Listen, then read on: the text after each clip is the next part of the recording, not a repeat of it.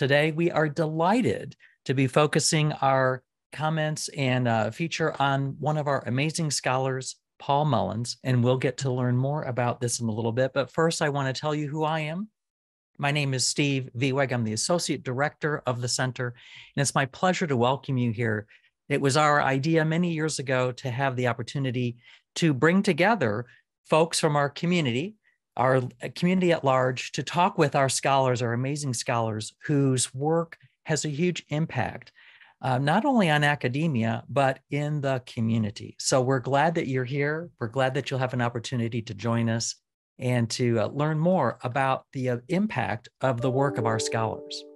Our program, our whole center, is the brainchild of Professor Emerita Sandra Petronio, a professor of communication studies, who, when she came to campus along with her husband, then Chancellor Bantz, noted that our campus is one of the more well-known campuses in the country for scholars whose work is what we would call translational. So it's interdisciplinary, it's generating or using generated knowledge to solve problems in the community and in partnership with those folks in the community who want to make the world a better place. When Chancellor Bantz stepped down from that role, he became the executive director of our center, and today continues encouraging folks to expand this work. And we'll learn today that he was also part of, when he stepped down from being the chancellor and into the emeritus role, the campus has been supportive of a program called the Chancellor Bantz Fellowship Program. And Paul Mullins and his partner Sue Hyatt were the inaugural fellows, and we're going to learn more about that work today. So as we get together, just a reminder, you all know you're familiar with Zoom, but please keep your microphones muted at this moment, and please use the chat if you have comments or you want to make sure that we see a question, a comment that you want to hear later. We will have time at the end of our presentation to for folks to share additional comments or questions. You'll note that this session is being recorded for future viewing. So if you have friends who couldn't be here today, they'll have a chance to see this later. And you will be receiving one of those post-event evaluations. So we hope that you will take advantage of that and opportunity to give us some feedback about this work so that we can continue bringing things that are important of interest to you. If you haven't had a chance yet and you're interested, you can get continuing educations for this work now. If you go to the expand.iu.edu site, that you'll be able to attend our entire series and be able to get credit for this. So we hope you'll take advantage of that. We hope you'll follow us on social media. We try to be present everywhere we can. If you'll go to Facebook, and we are on Facebook Live today, let your friends know. But of course on Twitter, Instagram, and we do have a YouTube channel where you can keep track of whatever recordings that we have in place. And we like to let people know about our partnership with the library and its program called ScholarWorks, because that gives folks an opportunity to learn more about the academic side and to be able to access those publications, those journal publications. And sometimes our community partners are even part of that. And so if you'll go to the website, and Nuri, here we go. If you go to our website, you'll be able to click on, for example, Paul Mullins, who we're featuring today, and you can click on his page and find out more about his work. But then if you scroll down, you'll see the links to some of his featured works that you could easily access without going to a journal or going to a library, but then be able to read that work right there. You can also go to his ScholarWorks page and find out more about him directly. And we appreciate this opportunity with the library to share this work with you so that you all can see what our scholars are up to. We have some upcoming events. Want to make sure you know, just next week, we're bringing in our keynote speaker, Dr. Mark Becker, and he'll be talking about student success. This is going to be a very interesting topic. You're welcome to attend either in person at both events or virtually. On Thursday evening, March 2nd, we'll be having a community-based event. We'll be out at the Bonner Center on the Near East Side. And on Friday, we'll be on the IUPUI campus, March 3rd at noon in the Heron Auditorium. If you're interested, go to our website and you can sign up. And next month, we continue our Scholar of the Month series, and we'll be talking with Professor Anila Tiemant, and that's on Friday, March 24th at noon, and she's going to be talking about reframing teacher learning as a mirrored process of becoming. So you'll certainly want to join us for that event. Coming up, we can't leave out the opportunity for you to support this work in any way that you can. And so we participate in something called IU Day. And IU Day is a time that we can focus on the great work that happens and invite people to support it with a little bit of treasure. So please take an opportunity to look at that and to share it with your friends if they're interested in supporting the kind of work that you're going to hear about today. So speaking of today our Scholar of the Month that we've been featuring all month is Professor Paul Mullins. And Paul is in the School of Liberal Arts, and he is a historical archaeologist who studies the intersection of materiality and the color line, focusing on the relationship between racism, consumption, and urban development, displacement. And Paul, as I mentioned, is what our inaugural scholar who is in the fellowship program that was named under Emeritus Chancellor Bance, and he and Sue Hyatt, who will be sharing some of the impact of his work on her, will be highlighting what that fellowship was all about.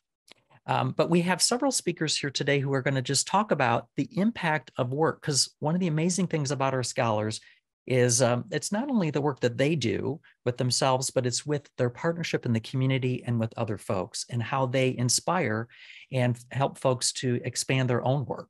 So we have a series of folks today who are going to talk very briefly about how Paul's work has impacted them. So we have a better sense of the work that he has done over these years, which fits right into our idea of Scholar of the Month.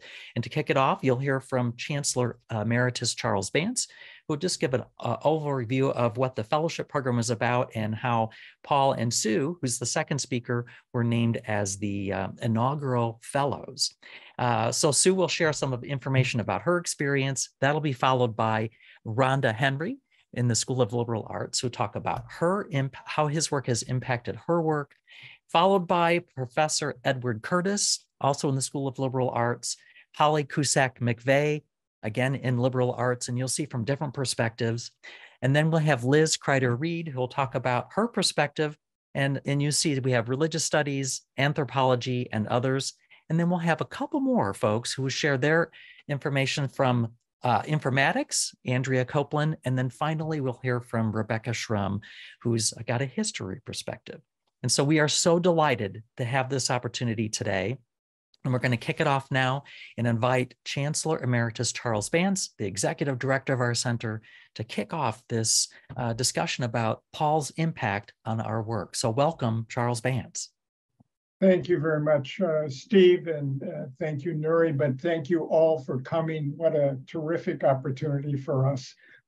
Forgive the frog in my throat.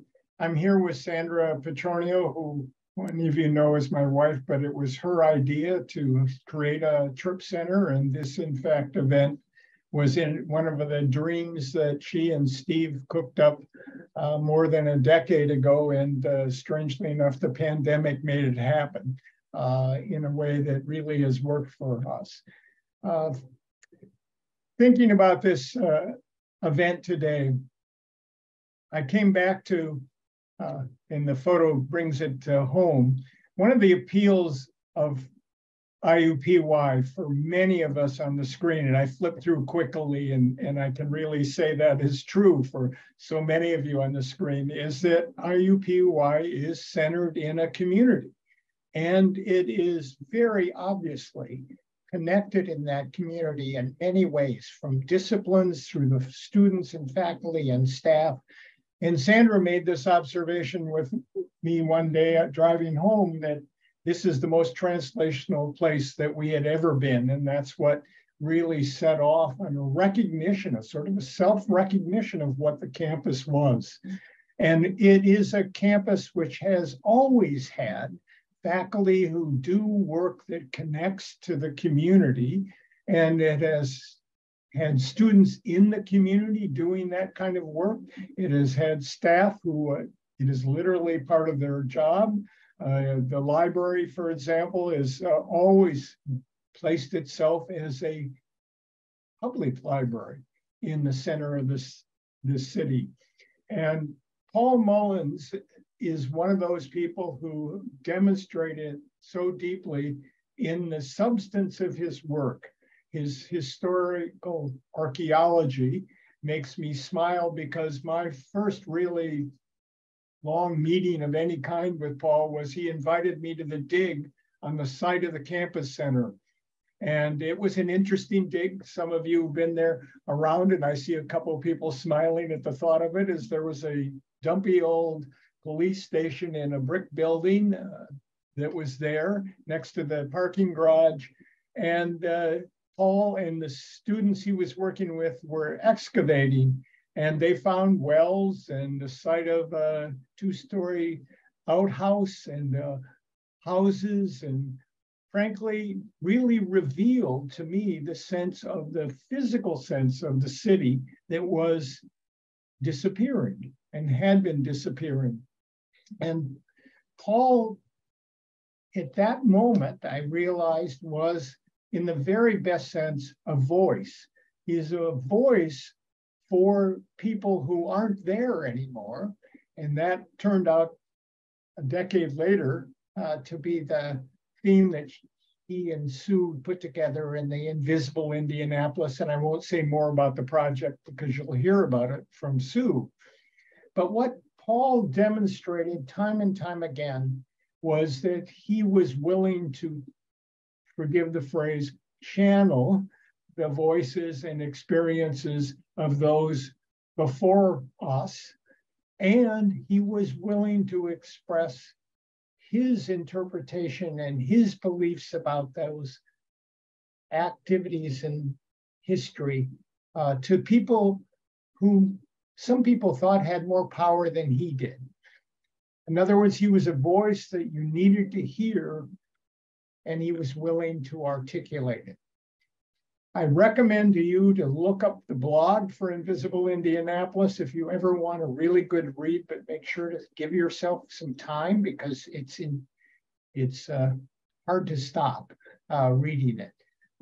And that voice from Paul really came to a height for me early when he, thanks to Amy Conrad Warner's efforts, and Glenn White produced The Price of Progress, which were narratives from community members in our neighborhood in the historical past.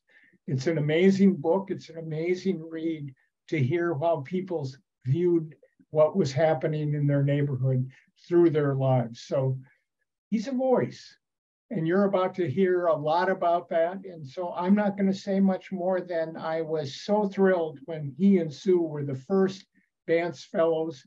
I sat in on that meeting and for that discussion, and I've been in a lot of decision-making meetings. This was a decision that was really straightforward for that committee.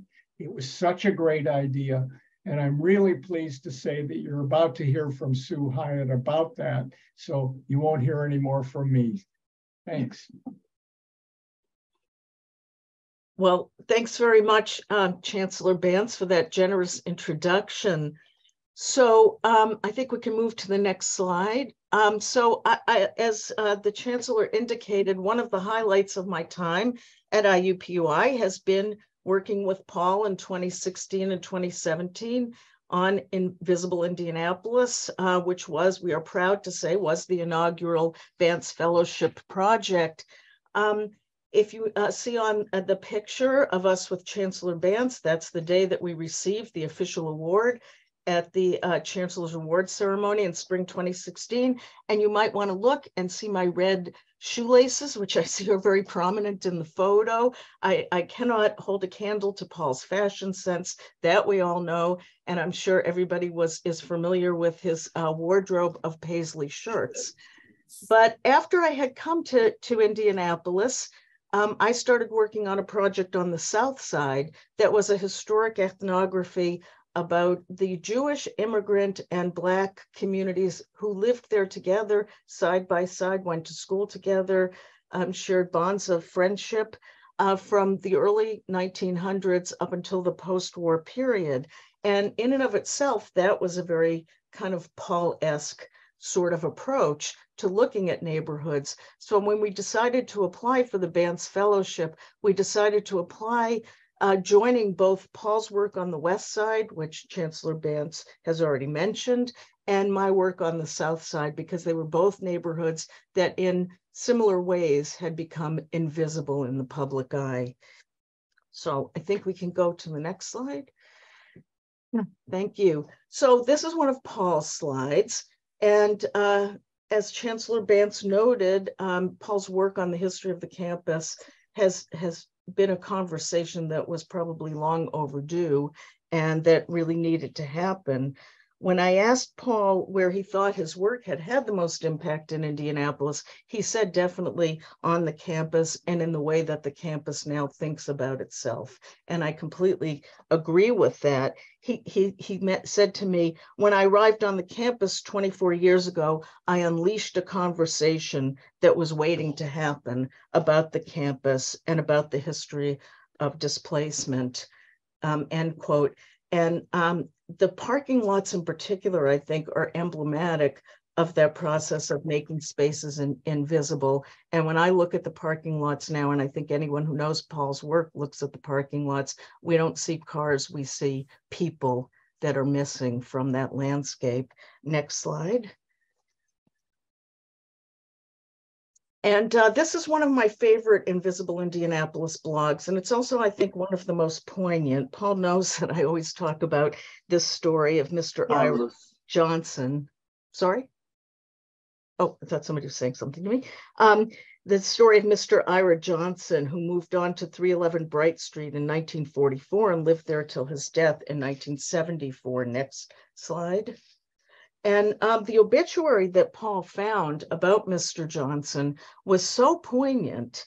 And as you can look and see, his obituary states that after the campus construction began, he did, quote, he did not like the noise, the machinery, or the people moving about. He liked it even less when a parking lot came up to his back fence.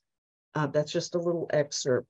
And so I think for all of us, it is one thing to document a process that we might rather dispassionately describe as displacement, but it's entirely another to imagine a Mr. Ira Johnson forced off sitting on his own porch in his old age by all the commotion that was taking place around him. Next slide.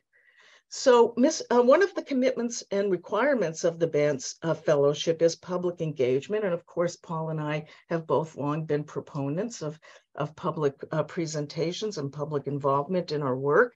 And so our first event that year was for Spirit and Place, was Homes Before Highways, Communities Under the Exit Ramps. And it was at the Concord Center. And it was the story of how the South Side was disrupted by I-70. And we had about, I think, 100 people come to that event. Next slide. And we were very fortunate that year because totally, by chance, the National Council on Public History held their annual meeting in Indianapolis in spring 2017. And we organized a series of events for that conference, including a bus tour, which was narrated by our Southside elders, and a pop-up exhibit about con tailoring that had been a very prominent business in Indianapolis in the first half of the 20th century. And one of the funny things was when the elders, we toured an apartment building that's at the corner of St. Clair Street and Capitol that was the old con factory. And it's now very upscale apartments. And the elders were very horrified to hear how much those apartments rent for now, because they remembered their impoverished parents laboring there in the factory to make the clothing for cons. Next slide. One of our events was Discover Indianapolis, Discover Invisible Indianapolis, which was a one-day workshop. You can see Dr. Henry. We were pleased to have her participation and a panel of elders from the West Side and the South Side. And we taught people how to use the tools that Paul knows so well to do the invisible histories of their own communities. And I think the last slide is now. So At one of the highlights of that year wasn't really planned, but it worked out, which was in August of that year, I got to go with Paul to Oulu, Finland, where he has regularly taught a summer school class. And that year we taught it together on material and ethnographic perspectives on heritage research. And you can see us on the right there working extremely hard, enjoying some wine and I believe dried reindeer with our host, Timo. So in conclusion, I would just say how all of us have benefited from our collaborations with Paul. He taught us all how to use archives, interviews, maps, and other digital resources to explore how our reconstructions of the past can not just be used to understand the past, but I think this is a really important point, that they can be used to promote and bolster local movements aimed at social change and social justice. As Paul has always said, storytelling is the creative part of scholarship. And in the end, it's the stories that we find and that we share that make the biggest impact and that make the invisible visible. Thank you very much. Hello, everyone. It's great to be here, and it's great to have been asked to be a part of this panel to speak about Paul's impact on me. And so my discussion is going to be not only about Paul's impact on my work, but also about Paul's impact on me personally. And so I begin with this slide because this is how I always think about Paul's work. His work always speaks to me of an emerging sort of invisible population or space. And this is a sculpture of Michelangelo, one of the prisoners or slaves. And it's in the Academy in Florence. And I got to see this at one point in the early 2000s. But for me, as born and raised person from Indianapolis and from Black Indianapolis, this sculpture speaks to what Paul's work does, which is to allow invisible populations, my family's history, as well as the histories of so many families in Indianapolis, to emerge out of the dirt or out of the rock or out of the locations that many times don't really speak to who was there previously, but speak very much to those of us who remember and who are descendants of those folks who were there and who heard the stories, but have never seen those stories portrayed or paid attention to in scholarly spaces. And so for me, Paul's landscapes, and you can advance to the next slide, Paul's landscapes like Ransom Place or like Madam Walker, they stand out, yes. But what really speaks to me is the stories, as Sue was talking about, those invisible stories that took place in these spaces. And my family, went down to Indiana Avenue to take part in the performances of the Chitlin Circuit when the artists would come, my grandfather and grandmother. I had friends who lived at Grandview and in Fox Hill, the Golden Ghetto.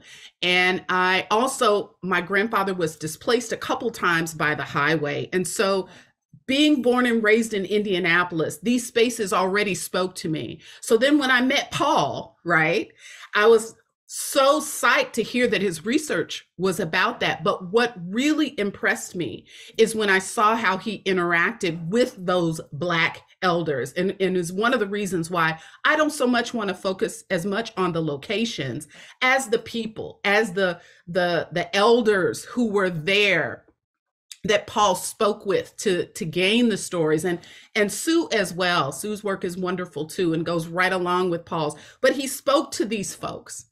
And these folks were the ones that opened up to him, but he respected them. But most engaging was they respect him as well, right?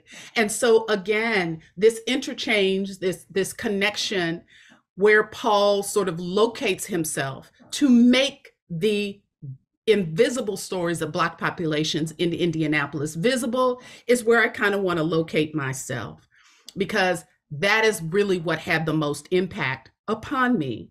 And so again, Paul's ability to, one of the first times I met him, he sat down at a computer and he asked me a few questions about my family, because I started to talk a little bit about them and how my family had lived at Lockville Gardens, or how, you know, they've been around these places where he was actually sort of studying and excavating and making visible this history and sort of honoring my ancestors, my grandfather, my grandmother, my people as we lived. And again, so many other Black families as well, right?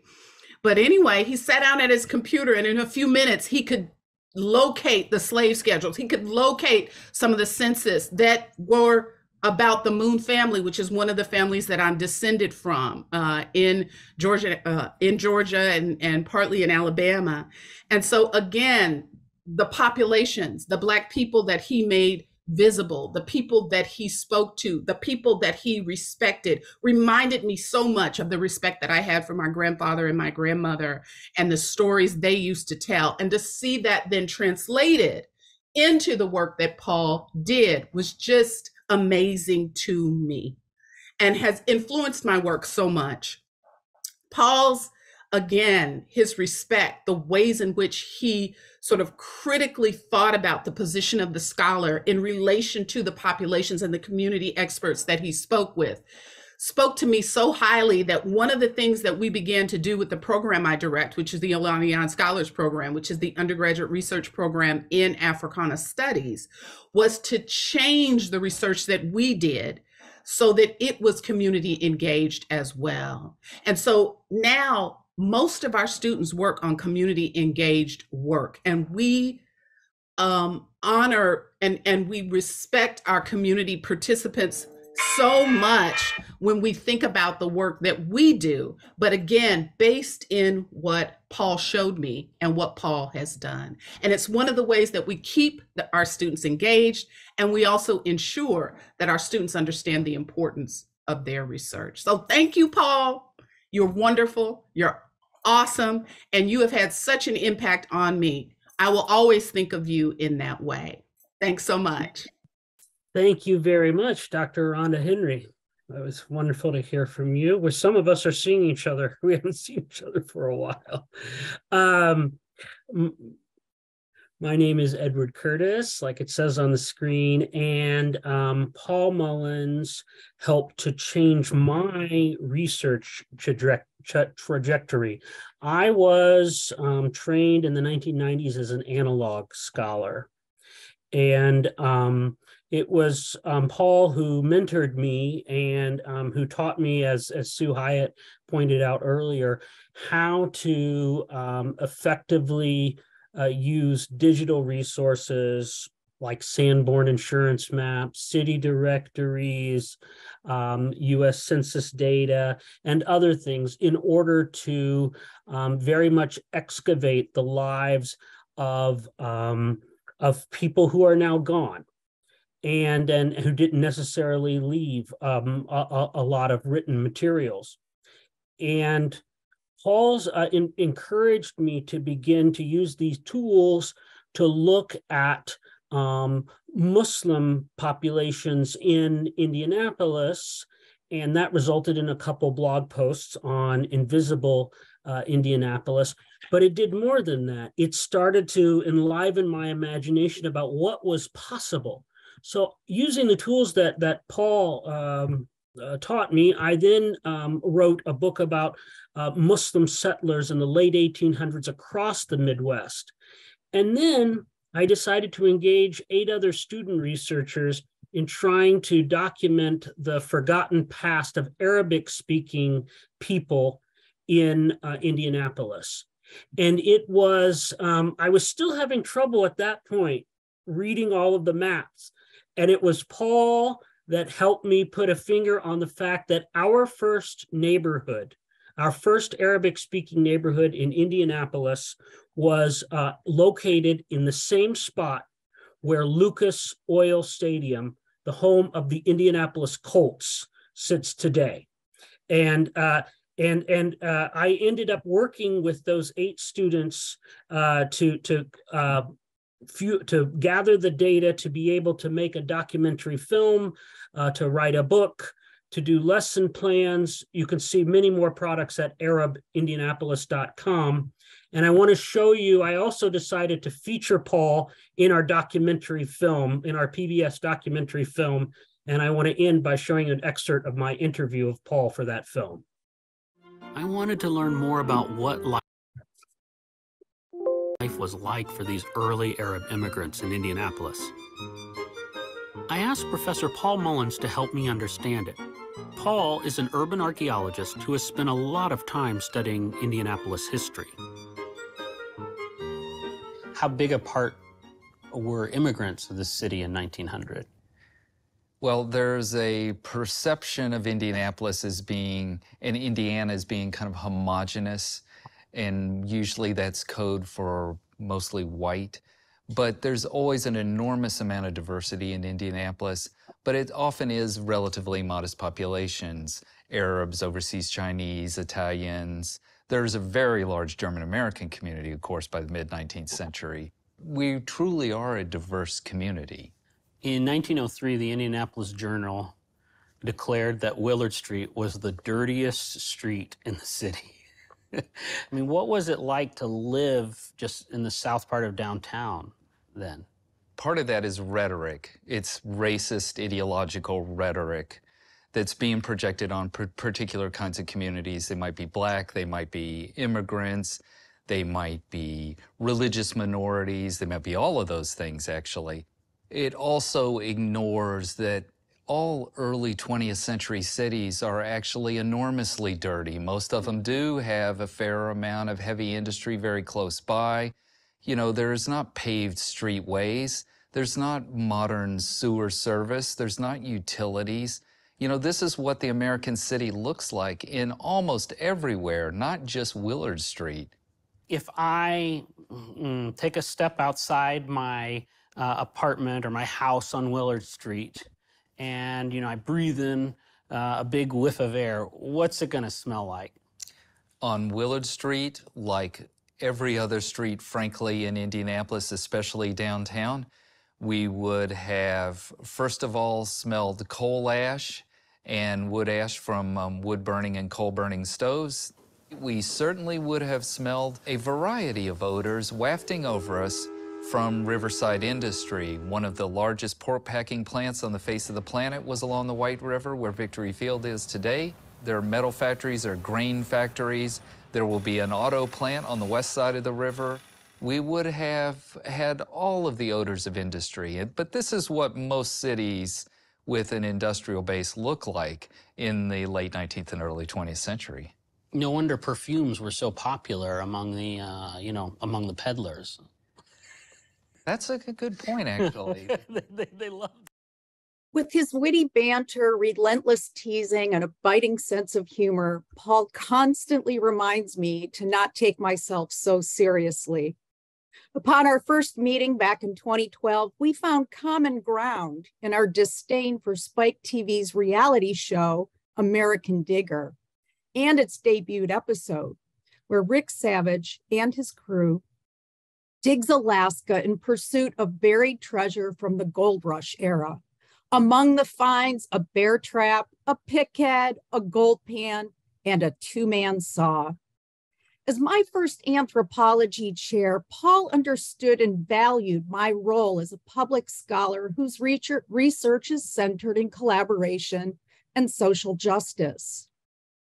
In practicing anthropology and the politics of engagement, Paul wrote, quote, "Practicing anthropologists are among the most powerful champions of engaged scholarship," end quote.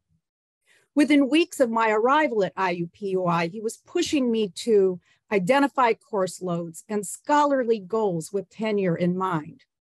Several summers later, he would track me down during fieldwork in remote parts of New Zealand, steering me through the P&T process from the other side of the world. When in 2014, the FBI seized looted artifacts and the human remains of over 500 individuals from a collector in Indiana, Paul Mullins, past president of the Society for Historical Archaeology, was the first to define this as a human rights issue. In his blog post, The Morality of Property and Cultural Patrimony, he wrote, quote, After a news conference this week, the blogosphere theatrically lit up with property rights defenses, conspiracy theories, racist xenophobia, and attacks on the president, end quote. Paul went on to say, quote, "This avoids the moral issues at the heart of this and many more cultural patrimony cases. Human remains, mortuary artifacts, and unique culturally specific artifacts have been reduced to the status of property, no different than any other thing, and accorded no dignified treatment or preservation informed by descendants," end quote. Paul's scholarship has also had a significant impact on my research in Alaska. Moving beyond a landscape, the land and the spirit inhabitants are actors. But in the wake of colonization, there are absences, voids that cannot be ignored. In his 2021 book, Revolting Things, An Archaeology of Shameful Histories, Repulsive Realities, he notes that, quote, "places are consigned to a conveniently distant past," end quote. During the pandemic, I served as a discussant for a session with international scholars exploring place. There, I encouraged presenters to consider the literature on absence, specifically Paul's 27 work, The Optimism of Absence, An Archaeology of Displacement, Effacement, and Modernity, in which he examines a post-war period characterized by the destruction and redevelopment of American cities, including Indianapolis. Paul encourages us to, quote, "confront why specific landscapes are now voids, illuminate how such absences lurk near the surface or just below awareness," end quote. In 2022, the American Anthropological Association encouraged discussion of past, present, and future unsettlings of the world, including considerations of environment, power, as well as collective efforts to disrupt oppressive structures. In Entangled Landscapes, my colleagues and I explored transformed landscapes and the ontological worlds that go along with them. Pushing me beyond easy narratives, the work of Dr. Paul Mullins encourages me to rethink empty spaces and vacant places. He reminds us that, quote, "landscape absences and the material traces such spaces harbor provide potentially compelling places to illuminate, interrogate, and acknowledge contested dimensions of the very recent past," end quote. This understanding opened a larger dialogue with me and with my colleagues working in Cambodia and Thailand. In Alaska, his work urges me to look beyond ancestral places to fish, hunt for seals, and gather plants, but also to places where smokehouses, fish drying racks, and entire villages once stood. Those potent landscapes speak absences, speak volumes in a place now designated a pristine, untouched national park. Paul, you are an important mentor, a valued colleague, and a dear friend whose work undoubtedly will continue to shape my own. Thank you for your continuous encouragement and that push to finish my book. Thanks, Holly.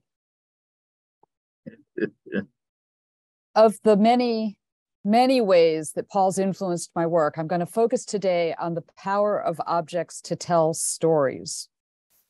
Paul and I go back to our days in Maryland in the late 1980s. We were both working on sites in Annapolis that would become the basis of our dissertations. And Paul, seen here on the upper left, sporting some signature 1980s fashion looks, was working on 3 domestic sites as part of his study of, and I quote from his dissertation abstract, "the relationship between racial ideology, material consumption, and African America's struggle to secure civil and consumer privileges between 1850 and 1930. I was excavating an 18th century terraced garden. Now, landscape archaeology is fascinating in many ways, but recovering a lot of artifacts is not one of them. I was thrilled by things like soil stains seen at the lower left that were made by the shovel divots and drainage ditches when this garden was constructed. Heady stuff. Needless to say, Paul, the consummate material culture specialist, took great enjoyment teasing me about our lack of artifacts and pointing out the rich assemblages he was working with. Now, fast forward to May of 2002, Paul had joined the anthropology department in 1999, a year after me, and had already launched an ambitious archaeological project on campus, as we've heard. When we had the opportunity to create a temporary exhibit for the brand new Indiana State Museum opening in White River State Park, it seemed like a perfect opportunity to showcase his work. We invited Owen Dwyer, another fairly new faculty member, to join us, and you can see our youthful innocence. Now, I would make a different choice if I had it to do over, but we titled the exhibit, "Do You See Race in the Case?" And the concept was to use 5 different objects or sets of objects from Paul's excavations in the near West Side to illuminate issues of race and racism. We were ambitious, if nothing else. I want to be clear that this was a self-designed, fabricated, installed, low-budget project. I think we had $500 from the dean for printing and supplies. So I had pretty low expectations for how it would be received. But to be honest, I was coming up for tenure the next year and really needed this exhibit project. Fortunately, Paul's intellectual work far exceeded the production values. We used this brooch and personal care products to address the history of racialized beauty standards. We used buttons and pins, along with the powerful poetry of Mari Evans, to talk about the economic roles of women in the near West Side neighborhood. But the most powerful story of all was the story of the milk caps. These foil caps from Polk's Dairy were an entree to talk about Riverside Amusement Park, located on the White River just north of 30th Street. It was a segregated park, with the exception of special days sponsored by Polk's Dairy when African Americans were allowed in with discounted admission if they brought in milk caps. These objects, seemingly innocuous and even nostalgic to many museum visitors, evoked strong emotions for those who remembered the exclusion. For example, a visitor to the exhibit tracked down my email somehow and wrote to tell me that she stood in front of the case and wept. These simple objects connected with people. Even though the memories were painful, they felt seen and heard in the middle of a museum that purported to tell the Hoosier story, but at that point had demonstrated little interest in centering Black people's voices and experiences. So thank you, Paul, for showing me the power of objects to tell stories. They can help us, as Paul has said, quote, to engage folks in conversations about challenging histories that many people would just as soon forget. They can also touch our hearts, help connect us to the richness of diverse experiences, and to grapple with the emotional and material consequences of racial injustice. Thank you, Paul. Good afternoon. Good afternoon. Hi, Andrea here. Thank you for having me. It's an honor to be a part of this panel. For the spring semester of 2019, Paul and I were awarded an IAHI grant to create a class that focused on racial displacement and urban transformation in downtown Indianapolis. It was in an effort to celebrate and critically reflect on the 50th anniversary of the IUPUI campus. We partnered with Kisha Tandy from the Indiana State Museum. Previously, Kisha and I had worked on preserving the physical archive and a virtual reality rendering of the Bethel AME Church, the oldest Black church in Indianapolis. The congregation began in 1836 and remained downtown until 2016, when the church was sold to become the Homewood Suites Hotel we see today, right across the street from IUPUI's IT building. My work with Bethel is what first connected me to Paul. Someone said to me, if you haven't talked with Paul Mullins yet, do so today. I reached out right away, and that led to much knowledge sharing and eventually this course. The image you see of the IUPUI parking lot with the 2 residential holdouts is one that Paul often includes in his talks. He tells a story of the Johnsons and the Reinholds' desire to hang on to their homes and their community. This image is fitting as a large focus of the course involved the students researching the residents who once lived near where we now work. Indiana Landmarks in the early 70s took photos of the homes that once lined the streets of our campus and the surrounding area. They allowed the Heron Art Library to digitize the collection of the photos and make them available online. Danita Davis, through extensive research, provided metadata, including geolocation of the images on an interactive map of today's Indianapolis, along with an overlay of a map from 1908, which most closely resembles the configuration of the streets prior to IUPUI's development. Each dot on the map represents one of the homes that the students researched in our course and links to the digital exhibits they created. I encourage you to sit and visit the site and read about some of the families and businesses that were once a part of this vibrant community. I posted a link to the exhibit page in the chat for you. This is an example of one of the exhibits created by the students, well, part of the exhibit. In an interest of not cutting away to the internet, I only included some screenshots. The students relied heavily on the city directories and the Indianapolis Recorder, a newspaper founded in 1895 and continues today. Without the Recorder, much valuable history regarding African Americans in Indianapolis would have been completely and utterly lost. Guest speakers, elders from the community, also provided students with knowledge regarding the people, places, and events of this former community.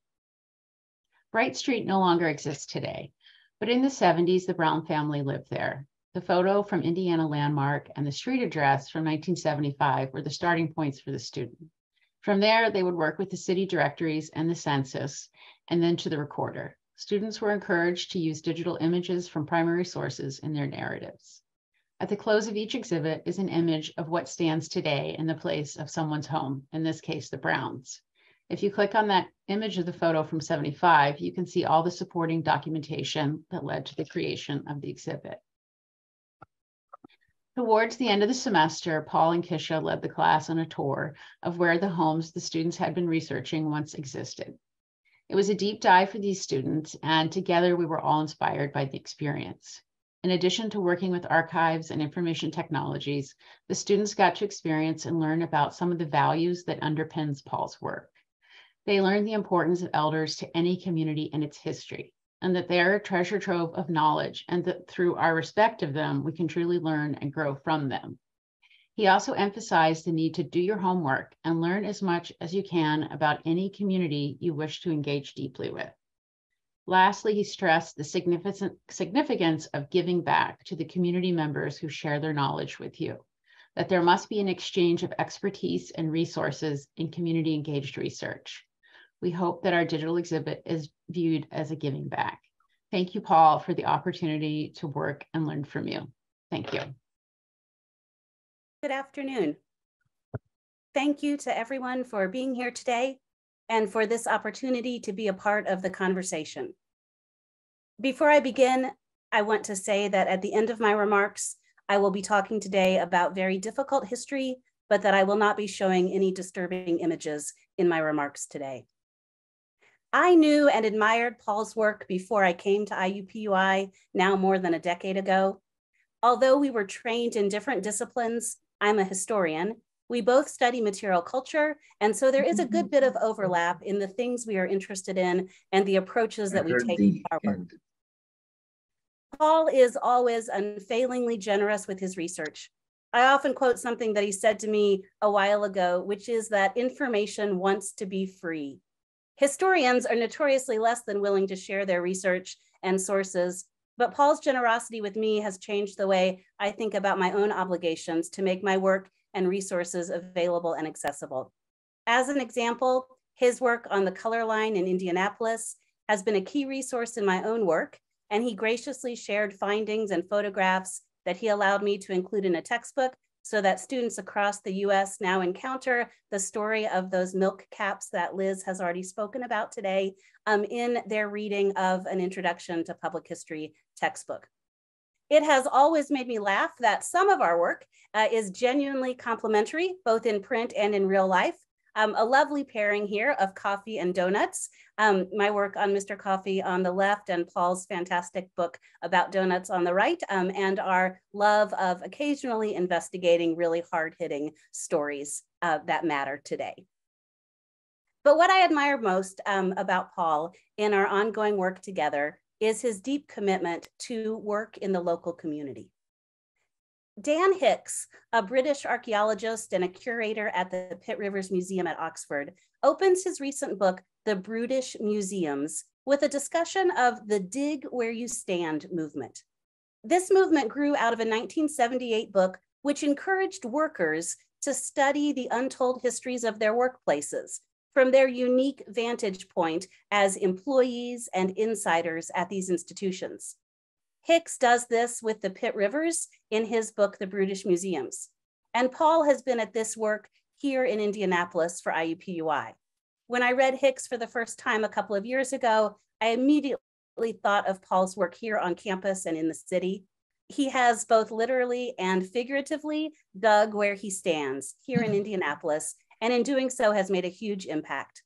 Paul's work to bring IUPUI toward acknowledgement and reckoning with the Black community whose land and homes the university dismantled as it created and then increased its footprint stands in my mind as one of his greatest accomplishments. Paul and I didn't really begin to work together until the early days of the pandemic, when I joined a local organization in Indianapolis, the Indiana Remembrance Coalition, where Paul had already been providing significant leadership. This community group is working to move Indianapolis toward a deeper understanding of our state's history of anti-Black racial violence and terror. Paul had uncovered the story of a young man, George Tompkins, who had died in 1922 and whose death had been ruled at the time a suicide, but who had actually been the victim of a racial terror lynching. The Indiana Remembrance Coalition and Paul connected around George Tompkins' story, and Paul worked closely with them in developing a plan to memorialize Tompkins on the 100th anniversary of his death, both through a major event held in early 2022 that drew national press attention. It was held at Floral Park Cemetery to mark the placing of a headstone at Tompkins' grave, which had been unmarked up until this point, and also through a unique initiative with the Indianapolis Coroner's Office to petition to have George Tompkins' death certificate corrected a century later and the cause of death be changed from suicide to homicide. On this next slide, you can see the original verdict on Tompkins' death certificate, the verdict in 1922 of suicide. And then on the next slide, you can see at the memorial event in early 2022, one of Indianapolis's coroners making the announcement and showing there to the gathered crowd that the cause of death had been changed as of 2022 for George Tompkins' death certificate to homicide. This was an amazing moment at this memorial service. I think probably more than 150 people were in the room. And when the coroner made this announcement, it was the first time it had been announced publicly. The crowd spontaneously rose and gave a standing ovation to the change in this death certificate. It was a powerful moment to be able to witness. Paul's commitment to Indy history, his curiosity, and his deep respect for community partners resonate throughout all of his work, and I am so thankful to be a part of that work alongside him. Well, thank you all of our panelists for taking time to share how Paul's work has impacted you and the work that you do in your partnerships and beyond with students and with community. I am overwhelmed by hearing how this work has made such a huge difference in so many different ways, and appreciate that you all have been able to take some time to share with us the breadth and depth of this work. And this is a different sort of format than what we've done typically in our Scholar of the Month programs, where typically we hear from the scholar themselves. They set the stage, we have some conversation.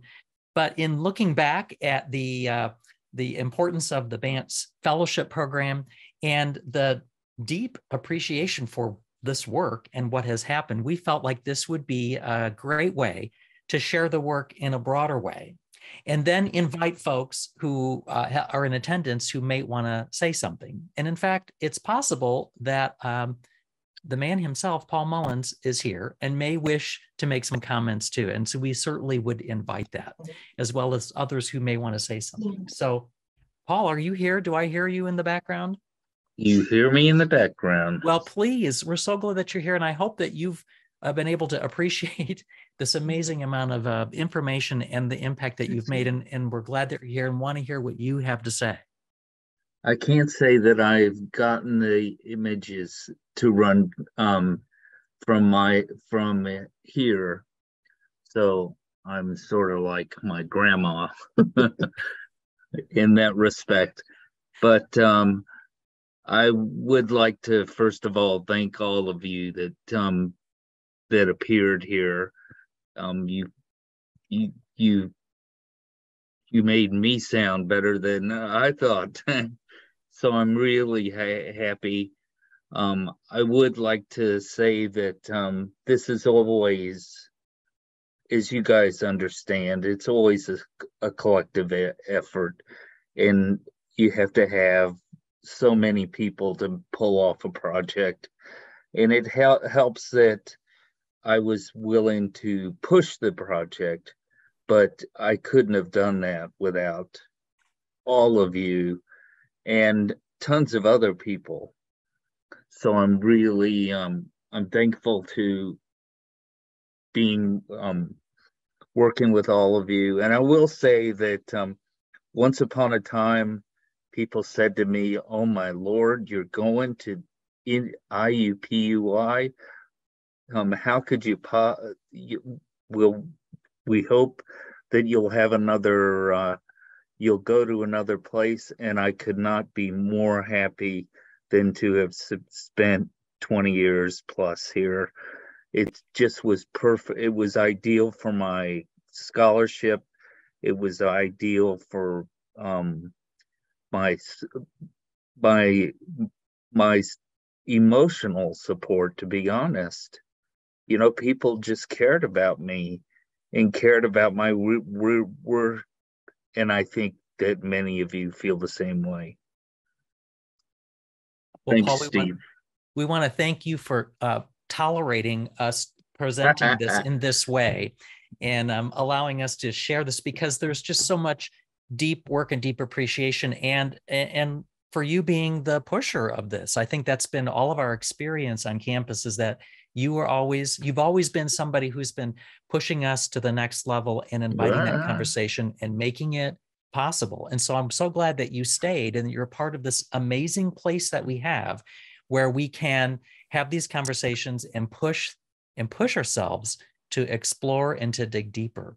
So thank you again. Thank you for being here. There's lots of comments about the amazing work that you've done and the partnerships that we have together, but we do want to open it up if there are others who would like to say something and share something beyond what we've already heard, or an anecdote that fits. And I would ask if you don't mind to maybe use the raise your hand button so that we know, or we'll try to keep track here. I know that it looks like Dr. Bantz and Dr. Petronia are unmuted. Did you want to make a comment before we get started? One observation I want to add, no one said this unless I missed it. This was an incredible example also of the importance of the liberal arts. We don't say that often at IUPUI, probably not often enough, but this was exactly an illustration of the importance, and that the liberal arts really do apply. Could we have any more deep example than the excavation of the history of our own community and the people in these communities than what we've seen? So I wanted to add that to the conversation and the contribution that you all have made doing this work. Thanks. Well, Charles, it's good to notice that the first Bantz Fellow was in fact awarded to scholars from the School of Liberal Arts to reinforce the point that you just made. And I think it's important for our colleagues to know that afterwards, when our fellows engage in that work, it's not the end. It's not just a one and done, but they stay involved, and we ask them to do a lot of things. And both Sue and Paul have been amazing partners in a lot of the other work that we do in the Center for Translating Research into Practice. They helped us for a couple of years engage a couple of keynote address folks to come in and share their work. So it was amazing. It's been amazing what they've been able to do. And so it does highlight the value and importance that all of our schools bring to our campus, especially the School of Liberal Arts. Are there other comments or reflections? Paul, did you want to respond again? No, I was listening to Mr. Ridley in the background, actually. Oh, okay. That's what that play was. I'm absolutely certain that's who I'm sure he has a comment in a moment. Okay. All right, Leslie, ATN, you have unmuted. Did you want to say something? No? Yes. Yes, go ahead. Good evening, everybody. Hey, Paul. I'd like to tell everybody about the time I made a mistake of going on a bike ride with Paul Mullins. So we apparently find out that we live around the corner from each other. I could walk to Paul's house. He could walk to my house. I find out he likes to ride bikes. I enjoy riding bikes. And I said, all right, cool. I'd like to go on a bike ride with you. Sorry, man, let's do it. Paul shows up in full bike regalia, right? He has his uniform on. I'm in a Nike shirt, Nike shorts. I got my hat. Paul comes rolling up. I look at my wife. I said, okay, if I don't come back in a while, just call 911 because this guy is serious. So Paul turns me every which way but loose. We're riding all over the place, and while we're doing it, I realize he's clicking his feet into this bike. So I think this is a serious bike, right? So he's clicking his foot into this. This is one of those speed bikes. I have like a hybrid, just a thing, right? Like you might as well like a Huffy or something. And so he'd unclick his feet and point out little dangers. So there's a pothole here, and I'd hear the click, and I'd look down at his foot, and he's pointing out this danger, and we're going all over the place. So I'm huffing and puffing. I'm half dead. We get to a hill, and by the time he gets to the top of the hill, I've already gotten off my bike. I'm walking it up this hill. And so I get to the top of the thing, and I thought in my mind, I said, Paul, how old are you? And he told me, and I realized this dude is like 10 years older than me, right? And I said, okay, well, I think from now on, I'm going to ride my bike all by myself in this neighborhood. I'm no longer going to do it with Paul Mullins to be embarrassed. Paul, we love you, man. Well, thanks for sharing that story. And that, along with what I'm reading in the chat, if you have a chance to see all the comments that are there, is another important piece of what I hear Paul has been so good about in his work is developing relationships. Because as he mentioned, you can't do this alone. It can't just be one person doing this. It takes the power of the community working together. And so it does take effort and work to be in relationship at all levels. So even riding a bike could be a way that we build relationship with one another. And I see other comments about how Paul has been inspiring, has walked with folks, has offered opportunity. At the same time, he's been nudging and pushing. And you can't do that if you're not in a good relationship with somebody. So I just want to acknowledge that. I think that's an important piece of how I've experienced Paul and how many of you are experiencing him as well. Who else would like to make a comment while we have this opportunity here? This is Paula Brooks. And I just want to mention that for me, I've known Paul almost as long as he's been here, but I wasn't living here in Indianapolis, but we forged a friendship and a relationship, and he trusted me with some historical papers which I still have to this day. I was really honored with that. And I think he just recognized that I had a deep, deep obligation to make sure that the history of my family and the people who live down here was correct, given the fact that that narrative would say that we were basically the dregs of society that were left down here, and that our agency was not important in the continuation of the history of and heritage of the area. So, Paul, I really appreciate what you've done, because for whatever reason in this state, there's been Black people who have done what Paul has done, maybe not at the same level or with the same academic credentials. And it basically fell on deaf ears.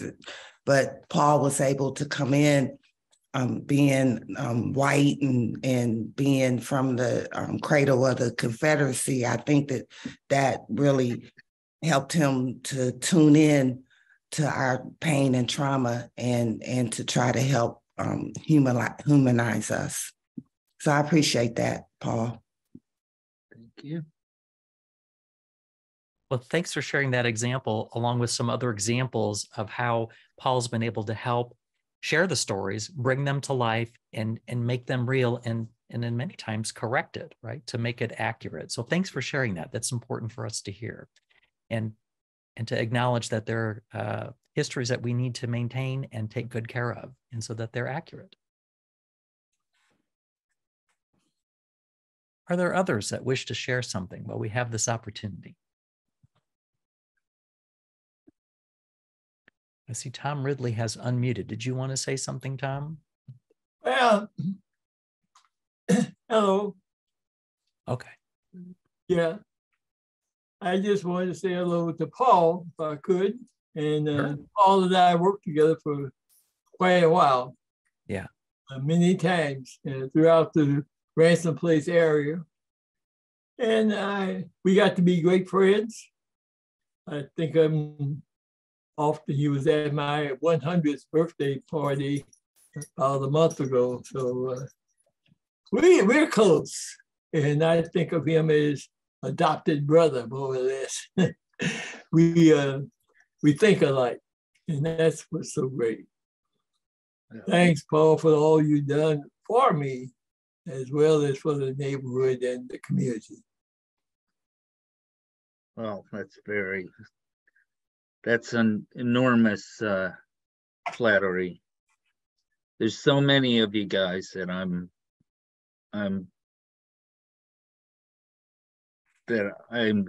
relying on, you know, just in the screen, Edward and Rhonda, Liz. I mean, these are all Leon. You know, you guys have all been kind of the platform for what I do. And I just want to point out that I'm not dead yet. So my plan is to survive this. Well, know that you're already, you keep pushing and pushing and pushing. So that's good. You're pushing us today.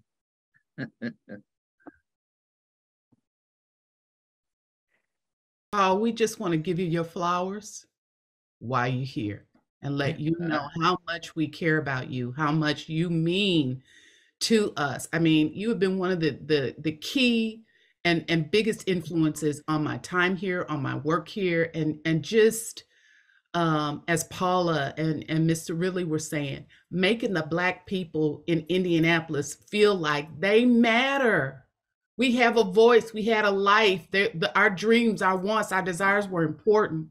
And so we want you to come back so you can continue to do this work to make these invisible stories and populations visible. I mean, I'm so impressed that you have had such an influence, and looking at my colleagues sort of talk about you and the influence you've had on the discipline. I just love it. So you got to come back now. So yes, you're going to survive this and you coming back and it's going to be all good, sir. All right. We know All it. right. It only took me, me and my wife, like almost the full session to finally put my face to the voice.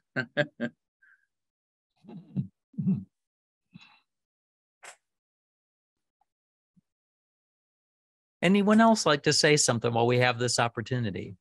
Share an anecdote or another example. I think it's good for Paul to hear these things so he knows what else we need to work on. I'll add a comment. My name is Mark Warner, and I have a comment and an observation. Most of you don't know me. I'm not a part of the IUPUI community. I was a colleague of Paul's in graduate school going back to 1988. So we've worked together for 35 years. First of all, the personal observation was Paul was great to have as a peer in graduate school because it's sort of much like the bike metaphor. You sort of felt like you had to keep up with him. You know, I finished my degree. We started at the same time. Paul finishes in 96. I finished in 98. Paul writes a 700-page dissertation. I write a 300-page dissertation. You spent your whole time saying, I got to keep up with Paul. So that's the personal observation. And I think that's been true through, in some regard, my whole career. The second piece, the broader observation on what Paul has done is, I've also gone into academia. I'm at the University of Idaho.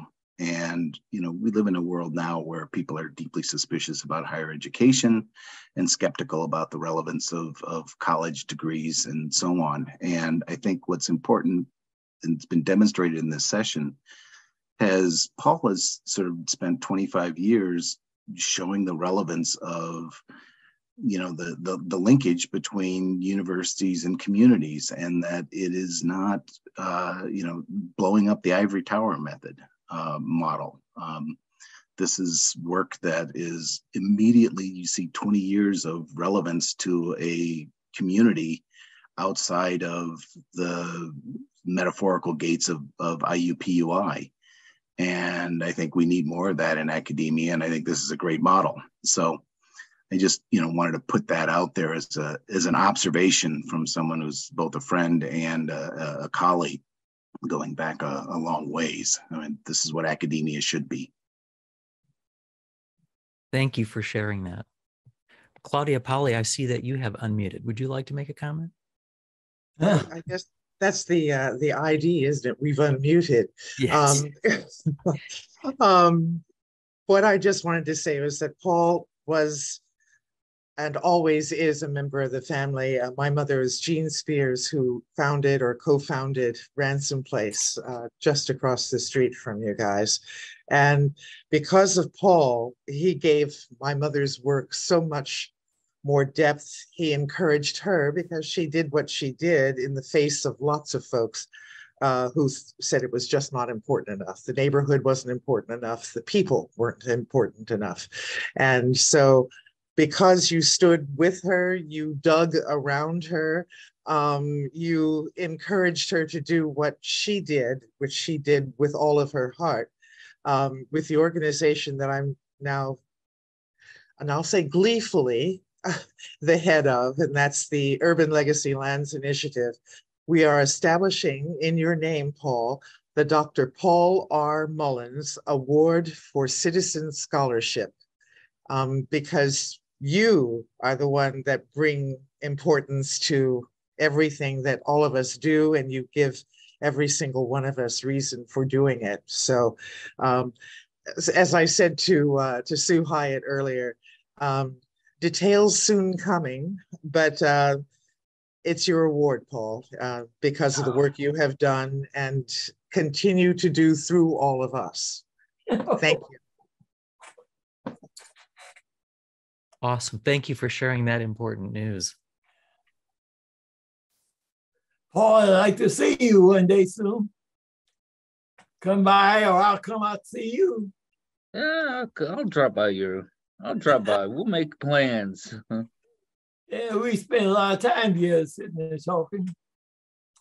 Overtime, going back to Center Street and all the old streets over on this west side. You know, Indiana Avenue was always called the west side when I was a kid. There was a southwest, but the west side was Indiana Avenue to us.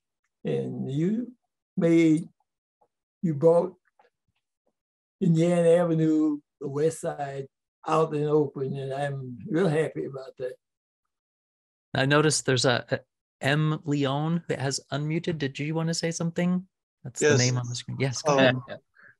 Paul, thank you. You've taught me a lot. Much love for Maryland. And that includes Marlis and Aidan, whom I have been thinking about for the last hour and a half. So I hope for the very best for the three of you. Thank you. Well, I'll say a word. After Paul left finished his master's program at the University of Maryland, working under Dr. Mark Leone, who just spoke to us, and with Mark Warner, he came to the University of Massachusetts, and we were in grad school together there.